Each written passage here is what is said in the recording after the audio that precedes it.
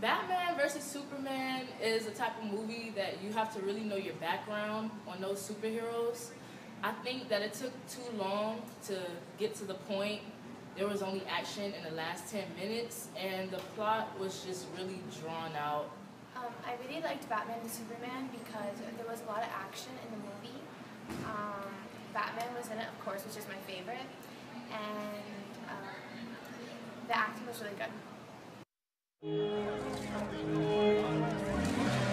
That's him right there. There he is. Let's get a shot.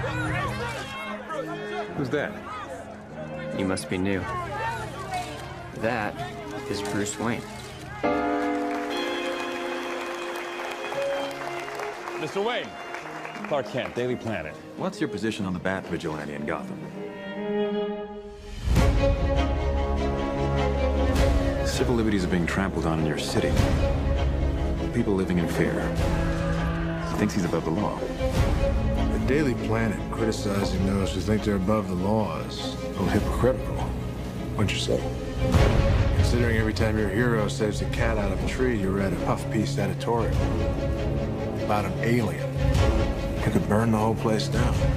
Most of the world doesn't share your opinion, Mr. Wayne. Maybe it's the Gotham City in me. We just have a bad history with freaks dressed like clowns.